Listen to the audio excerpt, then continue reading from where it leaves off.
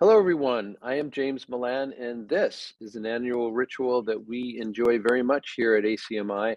I am going to be talking to this year's Arlington International Film Festival, or AIFF, poster contest winner. Uh, the poster for AIFF each year is the signature image that goes out with all publicity around the festival.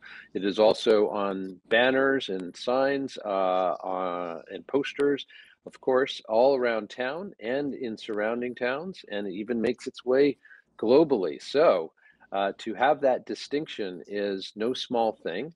And I am talking with this year's winner today. Her name is Arianna Stoughton, and she is a recent graduate of Mass Art. Congratulations on that, Arianna, and thanks for joining us. Thank you for having me. Yeah, no, we really appreciate it. I should let people know also that kind of artfully placed in the background here is a small portion of the winning poster that Arianna designed, which we will also provide a full image of at various times during the interview.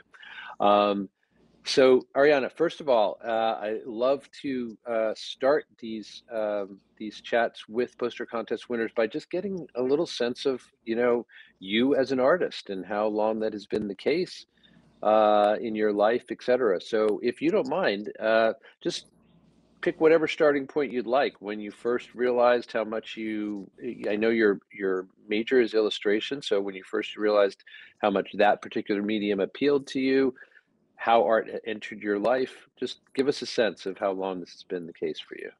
Sure. I think I've been drawing like pretty much as long as I remember.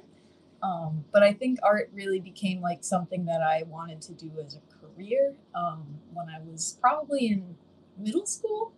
I was really into animation when I was young, and so I thought I wanted to be an animator for a really long time. And then in high school, I took AP art, which involved having like almost like a miniature thesis. And that was a process that I really enjoyed making illustrations for. And so after that, I decided that I wanted to go to college for illustration. And that's what I ended up doing. Uh-huh.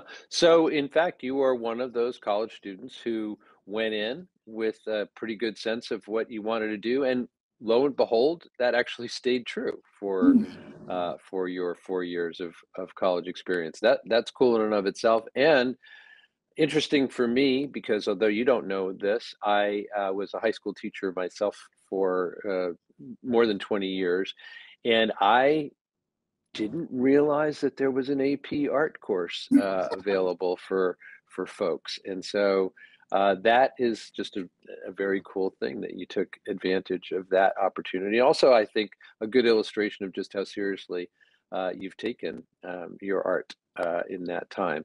So you made your way to Mass Art, and how has that experience been for you now that you're looking back on it from this vantage point? Good, good. I really enjoyed my experience at Mass Art. It was a little rough with like COVID regulations and having to move online for a few years, but it was still very enjoyable, and I feel like the education was actually like really strong. So glad to hear that because really I didn't, put that in the preface to the question, but yeah, that the long, long shadow of COVID is really if you don't mind my using the phrase, a poster child for just how much of a toll that took on a lot of people's college experience. And really, the majority of your time in college has been spent with everything being in response to and in the face of the pandemic. So nice to hear a kind of cheery review. I'm sure that you are, um, that you also suffered impacts like most of your peers. That frankly, we wish that could have been different for you, but sounds like you came through fine. All right, let's talk a little bit about the poster. Why don't we? Um, it is again, as I said, it's quite a mark of distinction because there are always a number of very attractive, very compelling poster designs submitted. And as I mentioned at the outset, your work, starting in your mind and moving to your screen or your tablet, your pad, whatever it was, uh, is now going to be really broadcast globally. First question is, how does that feel? Um, it feels really nice. Recently, somebody sent me a picture of the poster that they saw like hung up somewhere in I think Jamaica Plain. I'm not certain about that, like where it was, but I thought it was really cool that like it's just like out and out there for people to see. Yeah, it really is going to be, a situation in which, depending on how far flung your friends are and how much they want to do this, they will be able to send you kind of photos of that poster in all kinds of places. Again, even internationally, we know that obviously it's the International Film Festival, so there is reaching out done from the festival organizers to all parts of the globe, and your image will be part of that. So again, congratulations to you. But let's talk a little bit about how it is that you conceived of this particular design, and what the elements are that you feel are kind of most reflective of your processing of, okay, film festival poster. Let's put those things together and see how, what works best. Yeah, so when the poster project was pitched, we did a Zoom call with April, and she asked if we had any questions, and somebody in the class had asked like, what sorry, they were asking like what kind of cliches we should avoid, and she had said that flags were kind of a big like everyone always does flags to represent like internationality. So I was trying to think of something else that could represent, the entire international spectrum of movies, without including like cliches like flags. Um, and so I had done a lot of food illustration just throughout my time at Mass Art. And I think that food is a really great way to like bring different cultures together. And I think, different foods are really representative of the international landscape. Um, and so I thought that, doing a food illustration would be appropriate for the poster. And then I wanted to include the film iconography in there. So like, um, there's like some of the noodles are replaced with film strips. There's like a clapboard in there for filming. And that was more or less the thought process behind it. Hmm. Yeah, I mean, it's I think that it is a marvelously inventive kind of interpretation of, yeah, how do we bring this idea of international film in a way that seems fresh and new. And I think certainly I would imagine that the judges were responding, at least in part, to just kind of how well you did that. How about talk to us a little bit about the just kind of the choice of colors, the choice of proportions, the fact that, yes, you just indicated that the chopsticks, pulling up noodles, which are in fact film strips, are the prominent part of the image, but there are a lot of other elements as well. Just talk to us a little bit about those. Sure. So, for the composition itself, I did like a couple different sketches. I wanted to make sure that there was room at the top for there to be like text for the festival title, and a place for there to be time, like the date and the time. And so I did a couple sketches, and had them, reviewed by my professor to see which ones that he liked, and he and I both agreed on this composition, the one that I went with, because it was just the one that we both liked the best. Hmm. Um, and as far as color palette goes, it was sort of, I wanted to include like very primary colors like red, yellow, blue. But in my personal work, I don't do a ton of super bright colors. So I wanted to use something a little more muted and a little less in your face kind of colors.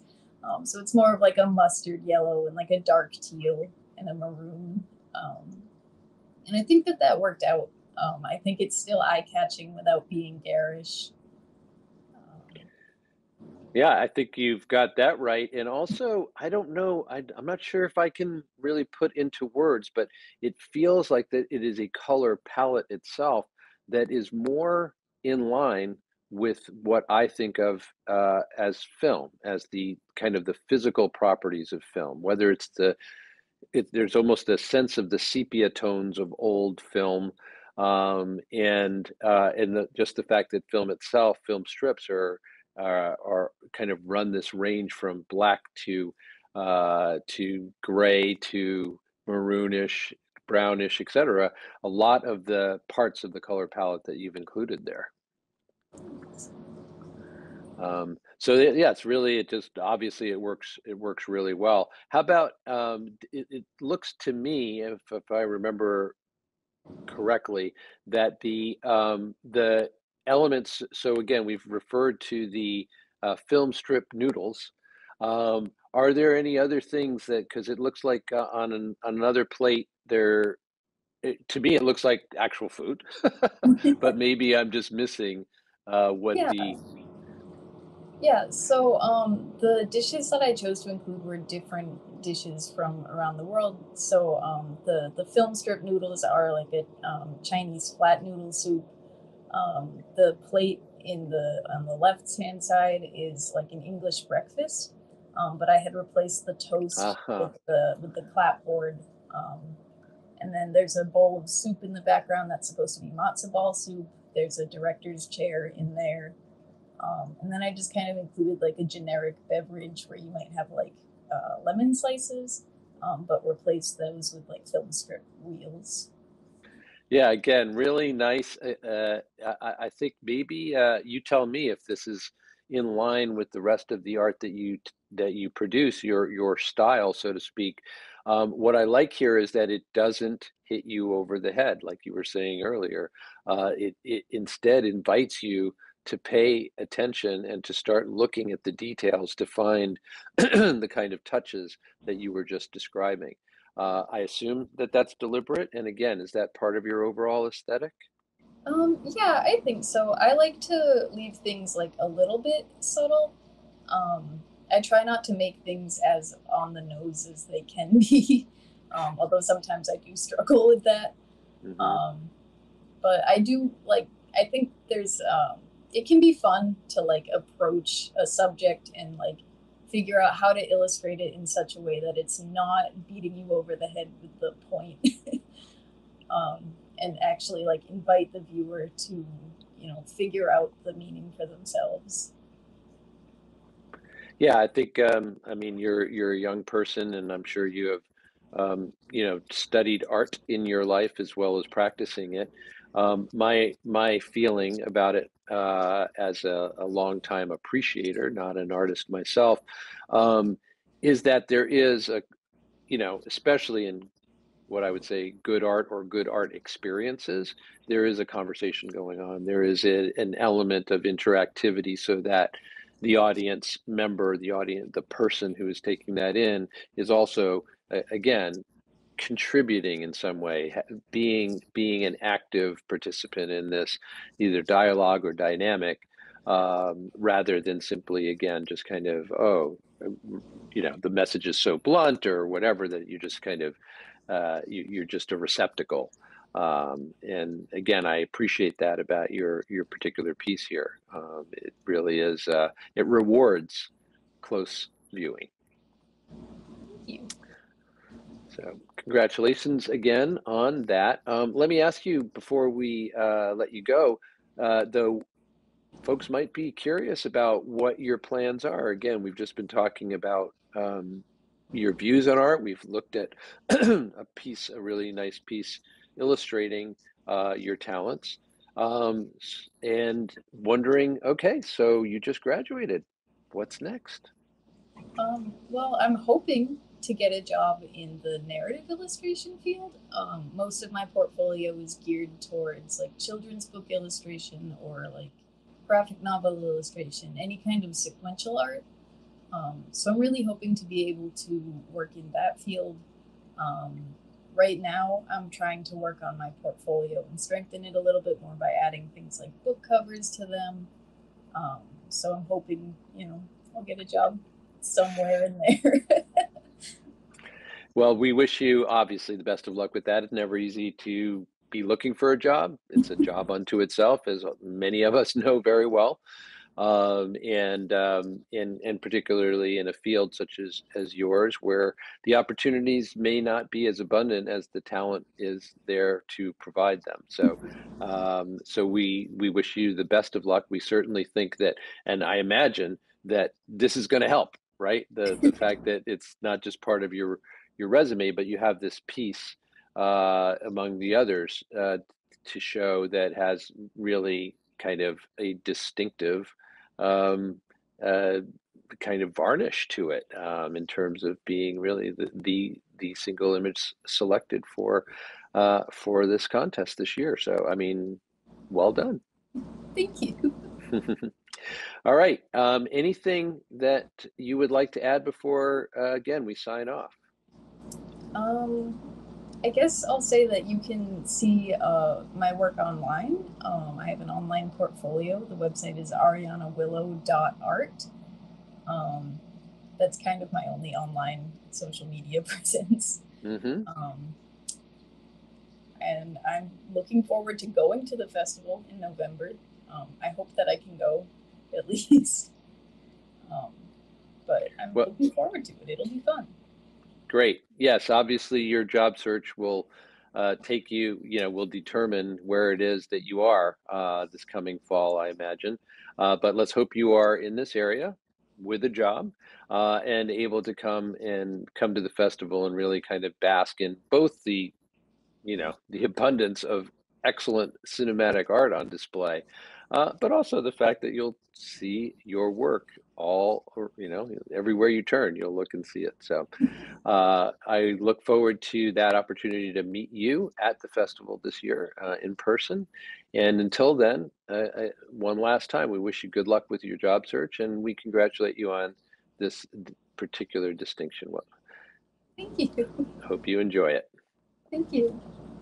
I have been speaking with Arianna Stoughton. She is the winner of this year's poster contest for the Arlington International Film Festival, or AIFF. And it will, just to remind you, be coming your way in the middle of the fall in early November, I believe. I don't have the exact dates, but it will be this fall. Stay tuned for it. It is always worth a visit. So with that, I thank you, and I thank Arianna for joining us today. I'm James Milan. We'll see you again.